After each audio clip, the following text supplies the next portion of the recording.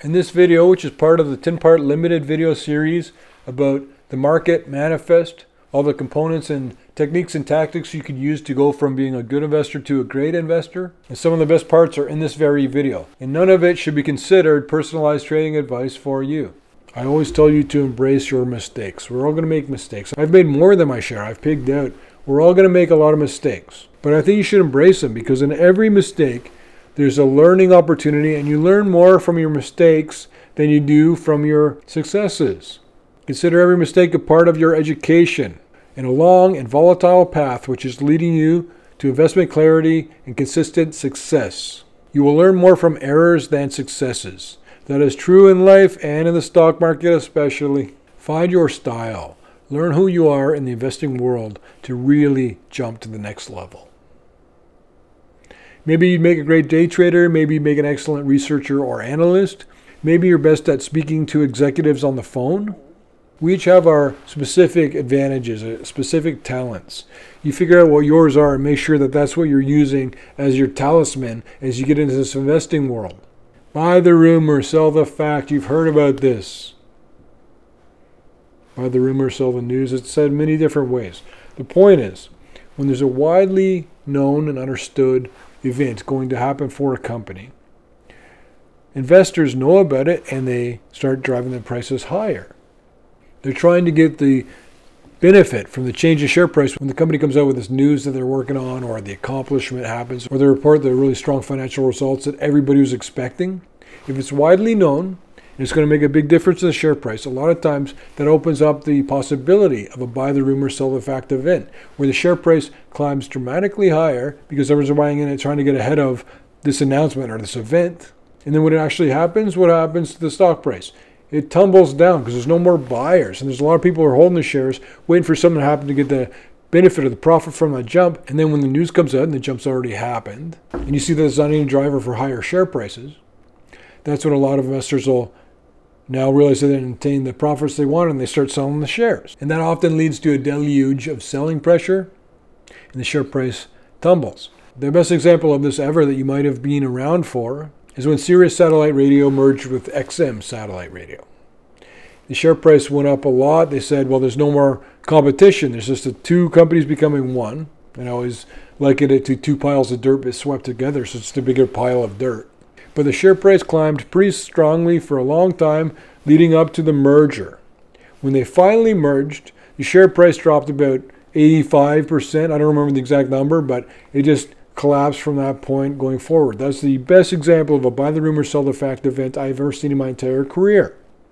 This video is inspired by the following testimonial. This is from Sean. I'm a very happy lifetime subscriber, and I wish I stuck with Peter when I first found him in 2004. Only trust yourself.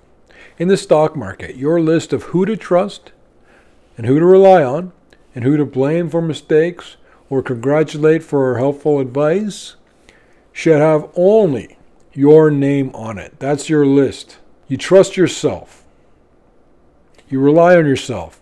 You blame yourself or congratulate yourself for every trade you make.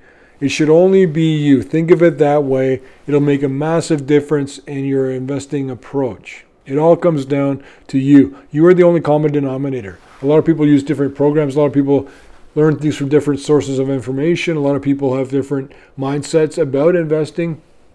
You are the only consistent thing in this entire world of investing that you're jumping into. I always talk about your custom advantage. If you are a medical worker, you might do better investing in medical companies. If you're an oil rig worker, you might know more about investing in oil. And you have certain information that you know about working on the oil rig that a lot of people who are investors only read about in the newspaper and might not even be privy to. Whatever you do, if you're a photographer, a police officer, a dentist, whatever you do, you have something you do that is your passion maybe, and at very least it's your focus or your career. You know more about that career than 95% of people out there. So you have an advantage in that specific industry or business. So when you go to get into investing, if you're a newer investor or even if you're already an investor and you want to learn how to do it better, think about it that way. What do you know more about than your coworkers, your friends, your family?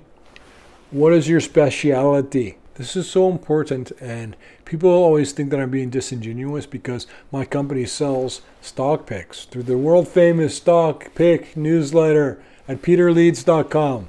But I always tell you guys, do not trust free stock picks. That's the number one rule, especially when you get involved with the lower price stocks. There's a lot of hidden motivations.